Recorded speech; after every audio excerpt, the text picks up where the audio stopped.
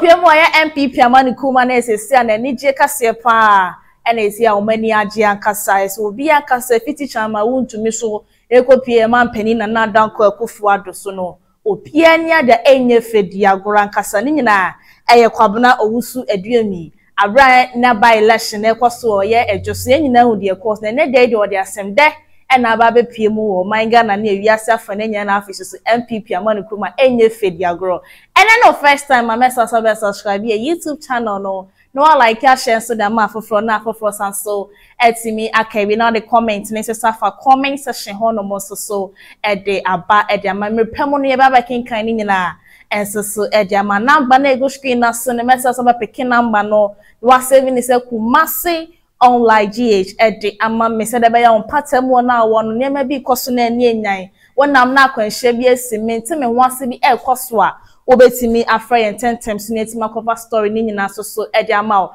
aha say Kumasi online GH e ba no Kumasi online GH dia entertainment kakra politics kakra social issues so kakra bebia under ne ni nyina no ye di ababa be somo ene manuel ti se Ghana map meeting ene o himalen ko no hia me na the ATOP so sawali asia obetimi so afra me hana ATP bebia me na mbia so no Major fell so kama and so na me shame sam no asedia 7th March ene nya na rehosem o manga na mu ase no nyina eye the late John Kuma ese wo twa na ni share dan na se wo kan aduane gu abra na o kan chine gu abra na aduane esi so na ese akwaya rehosem ankasa o manga na mu ase na nya enye fedi agro bebia na be fa bia na ese rehosem na ena na ekos na abra o film na ese ye po obi obehye na kan ese by election ekoso eweye ejoso mantem wonom no na abra na by election ekoso no NPP Sabotage kuni de mo yese nya de obi abekwa akogina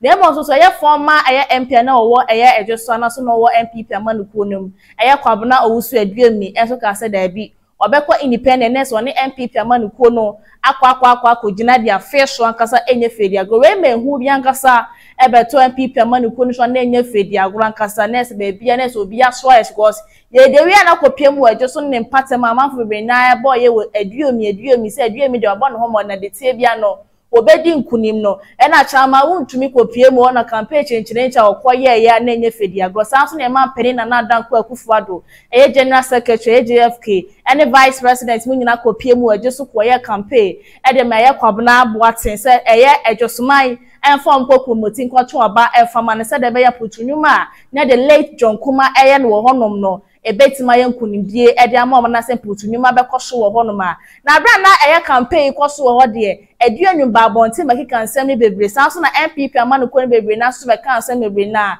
de fa ye kwabona owusu aduami ho se o oso o free party ni ma wonko na ebi mokura ka se de be ni kwase o free party ni musa even kwase wani nkunim kura na nka omra na wombeka NPP amano ko na nka asundie enkoto ba bi etwira na se pron koto ba bi etwire na asem ni nyina na se eto aba ni nyina wie na se NPP amano ko ne so madi nkunim akasa kwabona bo ate lawyer kwabona bo ate ene di nkunim wa ejoso na me ne kwasa wono na MP Nyakopon ma this coming 7 December abato ya kwa akoto wogina MP ewo NPP Sabotage na ma ejoso mantem honum asanda na yensa kan se kwabona wusu aduenu ayensem ebeto so abefo tintin fidie so na ebi mokura ka se o we de NPP Sabotage na hyehyɛ ase a mo pie na ti ko se won ko gina independence se de be ya ejoso man beto aba no edama na mana sa ba ye MP wo honum ko so mo hwe mpontunwuma ebra obetena so 3 times no ye no ejoso na se keke no na me no ka se de the letter tin aba be pie e social media na ewia se na afenso NPP Sabotage nim se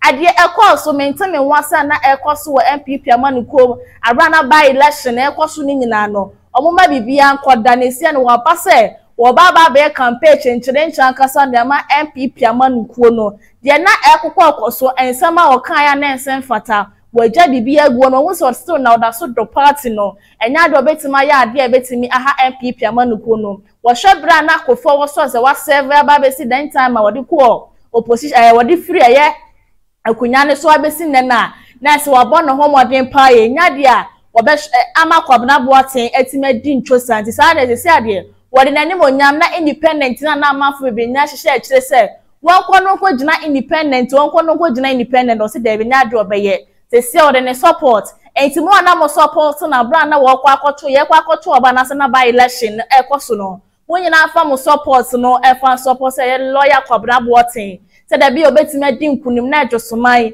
etima fa na ntoma pefa na niema pa na John Kuma abra no otiase na wo ye no etima koso kama de ama adwosoman odi nsem ye beto one de ama fo bebre na ebu afu pan yes se enye fedi akwa titiriu eni youth omo adwose se na ejisana wo akoma pase wo do pase wo tima pase na wutimi tira na nsem na nsafata wutimi kan ye edugu NPP na efu ani mu ase na sensen fata so na nkobenti ukopie mu adwoso de youth no omobu afu papa enye fedi agro se unwa NPP amanokuo nime ya de NPP na twa wa fruma ya de NPP so na egu wo shuwa mu nsuwa na enye fedi agro na bibi ketuwa bia ba wo su kwa kogina independent na de ebesi mu se wa ba bontan betu wanum tom se NPP amanokuo no efra wa no paw ewia enwumre kwa na obeba be campaign chinchine wo do support na ede kwa support NPP amanokuo ni lawyer Kwabena Boateng se da be nkunimdie ebe ye NPP amanokuo ni na se de oye twem ne de ni kwene nyame anim wanya de eye just youth de mo bu afu papa ba ne nyina mu no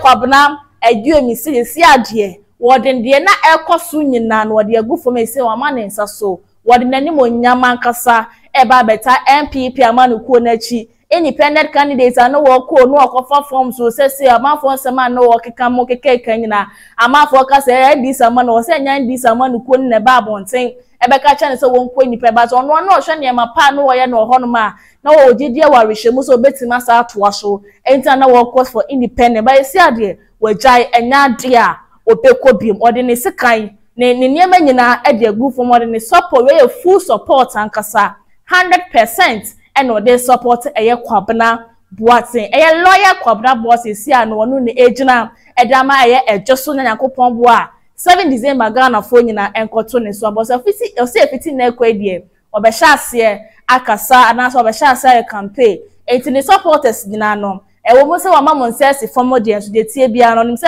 NPP party no obeye ama bibia ayekunimdi edana we na mafo we na so ka se ene ese amafo ahase e baba kedia ena hope senior doya na alan kwadwo kiremati me baba kana so mo ma back na me na se bi tesi aba bia alan kwadwo kiremati wakwa koduro nya de ono no ba be san na chi was alan kwadwo kiremati ama ya se asese owo ne ma pankasa de ma oman Ghana and wo hwe ne ma ode ba be bo oman Ghana betima ko the next level Ghana betimi afane to ma pefra enye fedi awenti alan kwadwo kiremati pa de menya sure say samafo bebre na se nipa bebre na o ma free NPP party nim eka so mo back to NPP amanokuo no modia menya sure say Alan Kwadwo Kiremati esa beba back to NPP amanokuo na ka so ba be suma mana say oba be come say the be yakopon ma this coming 7 December no enkunimdie no betimi NPP amanokuo ni den say na me no ka say de Kwabena wusu ADUOMI de isi also the full support no edema NPP amanokuo no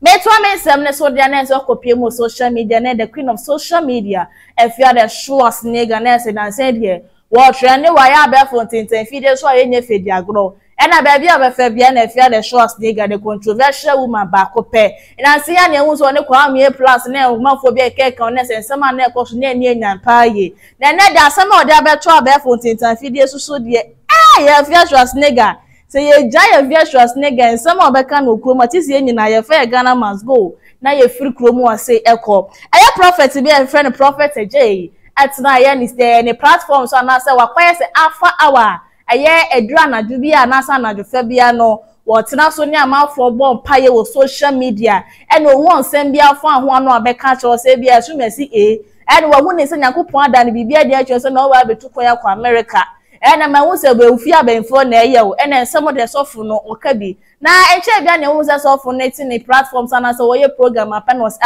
nyakopon ada bibia dia che nyakopon bie mani no na se wo de makwa akopie abayo bi efe no shasha wo ye wekse wo hu ni se abayo na so le fro no anen paso ese wo ko kwansi no hu se wo buahwe we ya beto so abefo tintan fidie so ide na amafo bebi daka se abaya ba ko pe ne fre ne shasha se waji ni din wo man Ghana mo se ne ba na rex dia the so born homodin pa ye ma sa abayo ekwa ko comment section wonom ekode nsem bebre na akoto won man sema no wakanyina ene se wodi se Nyankopon ebe yi na firi mu ene Nyankopon odo no nko ado betima boa no ama da atamfo na hyehafo ne ho nyina no ebetimi ayekwa we anya ama na anya the queen of social media the fearless Snega the controversial woman ama na anya ne de ama na be so la na mana to be left and right ankasa edama ya prophet eje say prophet eje you na say no aya shasha wexe ono we ya minya prekupo anya nchei me drop papa no na say me drop sister ba ko pe no na wanya yi kire bia fa no ba be gina bia se afa na nyina be ka kire ne say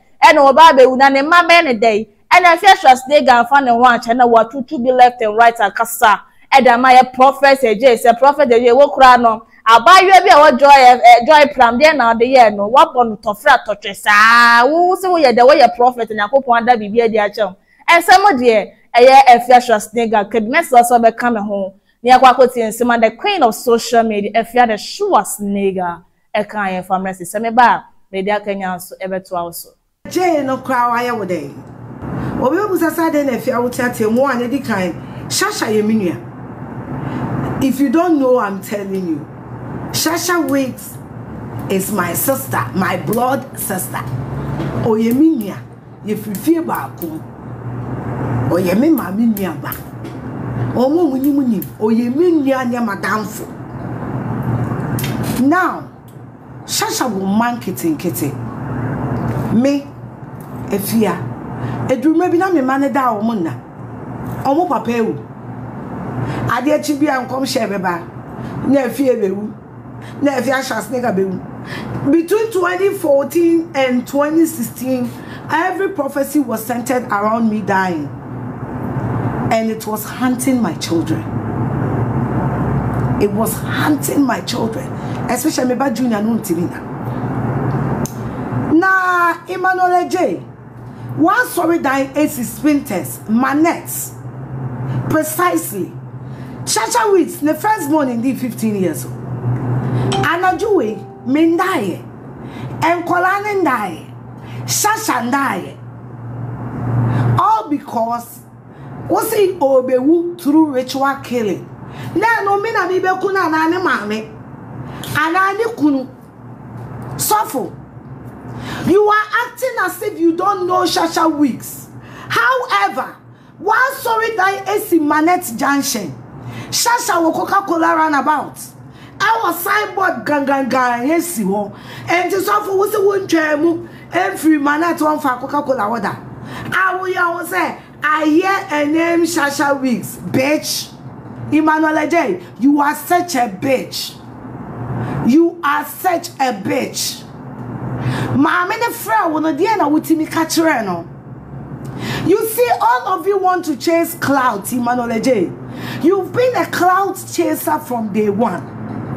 Ghana for any nyansa and obia sorry and nobody nechi. Papa when Mumusan saw what and I saw the one here and son baby was painters. You see, I have a lot to say about you, but I'm not gonna say it today because minimira men kontokwa. But Emmanuel J. Who the TV presenter? Me see me bo. Who the TV presenter? Am I the kunu ba wa sorry? Am I wa be bo wo ma ye du dwane? Who the TV presenter? Emmanuel J. When you will be in a temple and God did not speak to you. Ah? You had Shasha Weeks, but TV presenter now would no. TV presenter na udi no presenter na say o Joy FM no baby I no offense me nka say o Joy FM no a udi no na ne kunu be embarrass wo sorry dem ho. Emmanuel J, why don't you want to talk about it? Emmanuel J, I done AJ pounds on ne kunu o majai wa sorry. You don't want to talk about it. God did not speak about it. God did not speak about it. Ah? Emmanuel J. TV presenter na wudi no. TV presenter no. A wudi no na ne kunu ba se jai ne yere. Ama na wa me cultural exams. So I'm being very nice. Me ben you me am no mienu. Ye de. TV presenter na wudi no. You think we don't know? You are the latest celebrity pastor fucker in town. Emmanuel J. Shut up. Come for what I say? Onyame unkoko cross one your contract. The word of God, Holy Spirit crying your contract. Or say wujini dia, wankasa wuda wudi chance dia. Are you stupid? What the fuck is wrong with your mind? Ah? Mabu Adamo.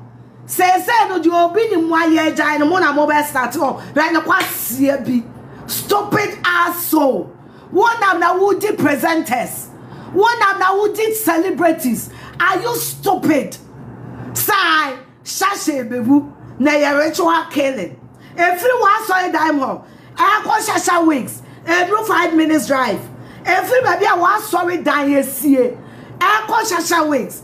I also plus traffic and they had 10 minutes. You couldn't have gone to a shop. Who we are down say, Mimi a brand. Shannon Kwasi a brandy be. Brandy be now we Emmanuel J. Is it because you are sleeping with the TV presenters in your church? Ah? I dying and a TV presenter on Joy FM no. Nikunuba was sorry them all. Ever says don't you think you need to speak about it? Unim nyansa ba ku say aya wanim say sorry. Aya wanim say sorry. And it say I hear Shasha Weeks. You don't hear anything. You don't fucking hear anything. You can't hear from God when you sleep with somebody's wife. God is not an idiot. Asshole. You don't sleep with people's wives and hear from God, Emmanuel J. Stop fooling. Kwasia. Make a commercial break about. Killing. She can choose to ignore this prophetic word. Say a ritual killing. And you wouldn't trust me. And you wouldn't trust the killing. And you wouldn't trust the killing. That's what it is. And you wouldn't. You people. Me catch my sister and someone call report to my police. And I expected to do that. It's an AFIA SCHWAR, the queen of social media, the controversial woman. And Yakotian Sama Bass said, the Buafu Aide Fedia was a then so for an answer prophets, no, you know, the prophets, maybe when in baby and actually in our and was AJ Pounds. Then on any Kunja or Ashford, Nessa Bibi or question mark is was a panya. Nessa send the Brena or prophet through 1 year that isn't a coupon. I Danny Bibi, the idea was say, yes, Shasha Rex, Baba Bewu. Even Craneba Penny Crania 15 years old by Yama, I am share about the tongue praise. Some man said, hey, to me, mammy be one, and I remember the woman. Yedi be woman was to be crying a time, yes, Shasha Rex, Crana. What they are for coin be so their quack say, oh, says a prophet kai, and a prophet low toyato. AFIA SCHWAR was fair, no, and what to be left and right. And the man a prophet, the prophet was a pebble was a pebble and was some now can of cranny, true bookuma, and Nadia Bekum, a was some cranny, a can of my gun and more sequenadia, or be a baby, but say a foot to and the Maya suffer for a prophet for more, we are singing on my gun and I say, so Munya each say before be one. So who name the panel crana pewobia or no said I be a bit in a casa. Yes, Anna, a young crana more than us and a man of crack who calls it social media and a buffalo. And a town for na penny in a year, Kobe Quanas and yon the Bemu crana. Now down for being a quack on say, eh, Matisse, yes, so my baby woo, a prophet as soon as seen as he say. Now there am she share by the tongue, Pranisham and Quanocram won't probably be few de jack or mamma. It's in somebody a FIA SCHWAR and say, what to be left and right and casa.